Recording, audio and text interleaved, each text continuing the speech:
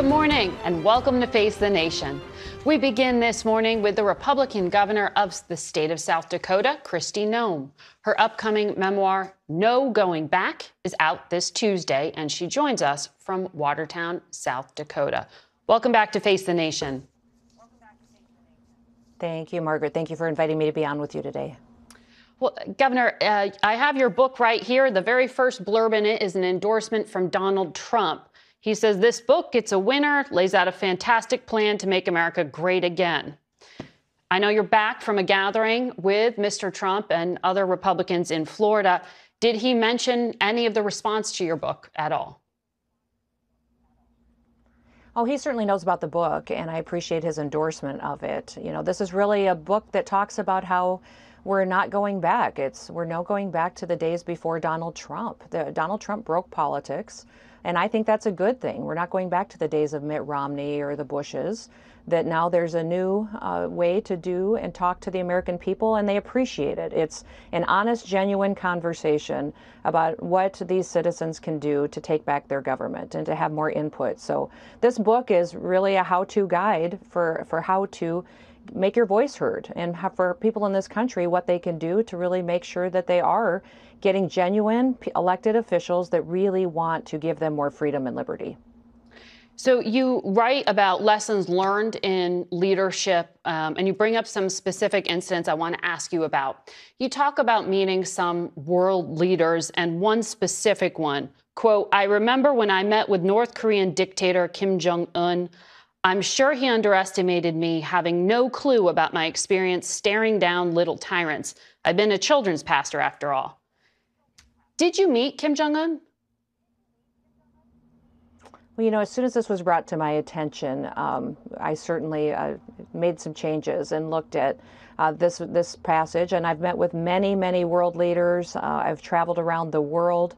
As soon as it was brought to my attention, we went forward and have made some edits. So I'm glad that this book is being released in a couple of days, and that those edits will be in place, and that people will have the updated version. So you did not meet with Kim Jong-un. That's what you're saying. You know, I've met with many, many world leaders. I've traveled around the world. I think I've talked extensively in this book about my time serving in Congress, my time as governor, before governor, some of the travels that I've had. I'm not going to talk about my specific meetings with world leaders. I'm just not going to do that. This anecdote shouldn't have been in the book, and as soon as it was brought to my attention, I made sure that that was adjusted. So the book is not released until Tuesday, and so we're doing all that we can to make sure that those changes are made, and I'm going to continue to focus on what this book is and the blueprint that it lays out for the American citizen, on all of the things in the background and stories of my life, but also what I think that needs to be identified in politics and what's broken today. I talk about how broken the money game is, how broken it is that we've got consultants that are getting rich off of elected officials, and then how fake some elected politicians are. Every single person in this country wants someone in elected office that's a human being, that doesn't say they're perfect.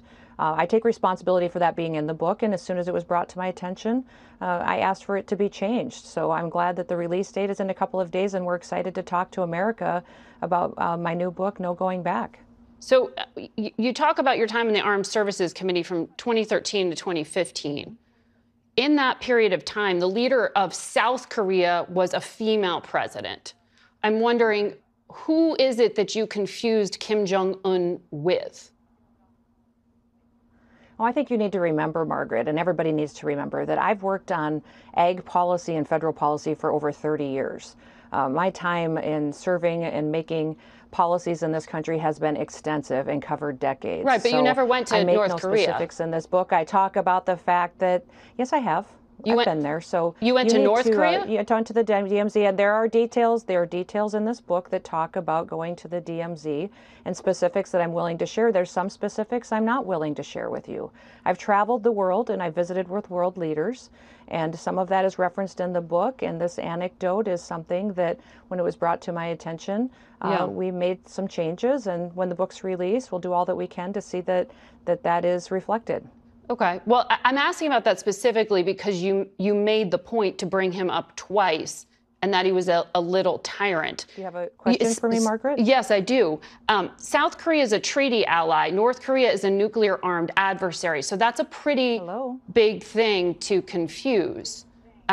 I know you read this book before it was published because you released video of your recording of the audiobook. You didn't catch these errors when you were recording it?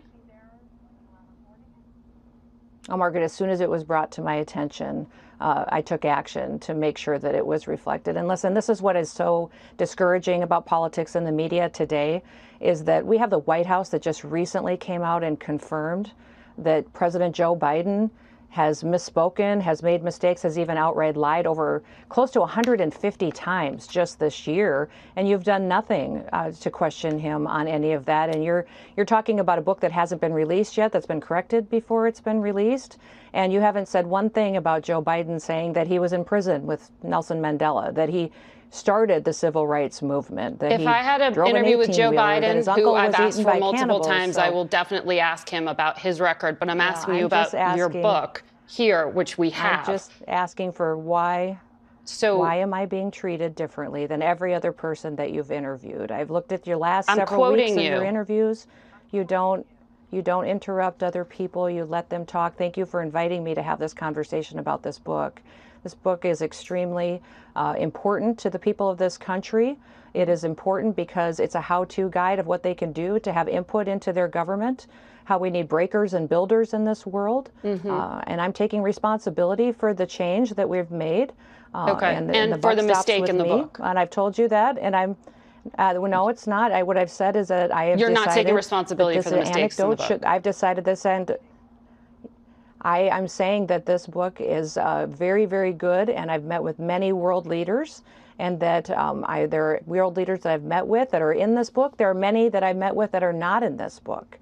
And this is an anecdote that I asked to have removed because I think it's appropriate at this point in time. But I'm not going to talk to you about those personal meetings that I've had with world leaders. I'm just not going to have that conversation because I think it's important. You do mention Benjamin Netanyahu as well, though, in it, among world leaders. In an interview with Time magazine this week, former President Donald Trump was asked about Israel and Hamas, and he said, quote, "Bibi Netanyahu rightfully has been criticized for what took place on October 7th. Do you agree with Mr. Trump? I think that Bibi Netanyahu is a strong leader who's leading Israel through extremely difficult times. October 7th was horrific, and the crimes that Hamas committed against the Jewish people were absolutely awful, and that the United States of America should stand strong with our allies in the Middle East. I'm proud to know the Jewish people and their leaders over many, many years. And I think that what Hamas is doing and the atrocities that were committed are horrific, and that we should never stand for the anti-Semitism that we see going on in the United States of America. And what happens on our college campuses is absolutely devastating. It should be shut down immediately.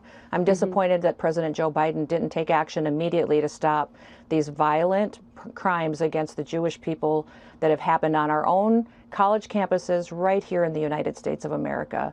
It should have never been allowed, and it should be stopped today. So you don't agree with Mr. Trump's statement there. I want to ask you again about the book. I know you know this question is coming because there's been such an enormous backlash about your revelation that you shot and killed a wire hair pointer named Cricket, who was 14 months old. You say in the book she came from another family that struggled with her aggression. You'd been training her to hunt. She got too excited, ruined the hunt, and then attacked and killed some chickens. I wonder if you have regrets about sharing this story. You know, Margaret, this book is filled with vulnerable, painful moments in my life, filled with times where I've made very difficult decisions. The reason that this story is in the book, because people need to understand who I am and some of those difficult decisions. This was a dangerous animal that was killing livestock and attacking people. And I had little children at the time. Our operation had many kids running around and people in interaction with the public. And I made a difficult choice. I think you're a mother too, and you have little kiddos. Would you make a choice between your children or a dangerous animal? And I think I would ask everybody in the country to put themselves in that situation, because that's what I faced. And I talk about it because what I'm tired of in this country is politicians who pretend to be something that they're not. that they aren't willing to have the hard conversations and look at the past and the tough decisions that they've made. What I talk about in the book extensively when people are able to get it on Tuesday is to see the whole story and the truth, not the spin that the media has put on this story. The media has put some or removed most of the facts, and what the reason this is in there is because I want people to know that I don't ask anybody else to take on my responsibilities. I understood my responsibility, and as a mom, I made a choice between protecting my children and protecting them from a dangerous animal that was killing livestock and attacking people. And, and that's the decision that I made. I described, I think accurately, how you wrote it up in the book. You didn't say the dog attacked people. You said it had tried to bite you. And I just wonder why you concluded that a young dog was untrainable and not just take it to a shelter. This dog was a working dog, and it had come from a family that had already had issues with this dog. And I had put months and months of training into this dog. This dog had gone to other trainers as well. So all of that is the facts of the story, and all of that shows that when you put someone in a position where they have to make a decision and they want to protect their family and protect children and other people from getting attacked from an animal that has attacked others and killed livestock, that's the choice I made over 20 years ago. And that I didn't ask somebody else to take that responsibility for me, that I had to make that decision myself. Because you put it in a part of a chapter called Bad Day to Be a Goat. And then after you shot the dog, you, quote, realized another unpleasant job needed to be done. Walking back up to the yard, I spotted our billy goat. You said he smelled and would chase kids, so you took him to the gravel pit and shot him twice. How do you justify that? How was the goat a threat? And I'm asking you this because it seems like you're celebrating the killing of the animals. Not at all. This has been a story that my political opponents have tried to use against me for years. It's well known in South Dakota, and it has been to other people. And I want the truth to be out there and to understand that these animals were attacking my children, that we live on a farm and a ranch, and that tough decisions are made many times, and it is to protect people. And I'll tell you, the extremism of other people and how they have attacked me politically, I understand it. They're doing the same thing to me that they do to Donald Trump every day. Every day, the constant attacks and coming after me. During COVID, I was attacked night after night for months after months for the decisions that I made. In fact, you and many other journalists attacked me every single day on TV for months for the decisions that I made in South Dakota for my people to protect their freedoms and their liberties. I think we had a very fair I'm used interview to being attacked when you joined us, ma'am, at that time, and I thanked you for answering questions on it. But on this point, though, because you have been rumored to be a potential vice presidential candidate, as you know, and former House Speaker Newt Gingrich said, killing the dog and then writing about it ended any possibility of her being picked as VP. You talk multiple times about it. In fact, at the end of the book, you say the very first thing you would do if you got to the White House that was different from Joe Biden is you'd make sure Joe Biden's dog was nowhere on the grounds. Commander, say hello to Cricket.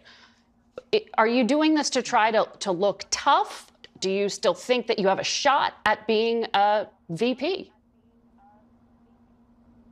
Well, number one, Joe Biden's dog has attacked 24 Secret Service people. So how many people is enough people to be attacked and dangerously hurt before you make a decision on a dog and what to do with it? Well, he's not living at the White House That's anymore. the question that the president should be held accountable to. You're saying he should be shot? That's what the president should be accountable to, is what is the number? And I would say about Republicans criticizing me, these are the same Republicans that criticized me during COVID.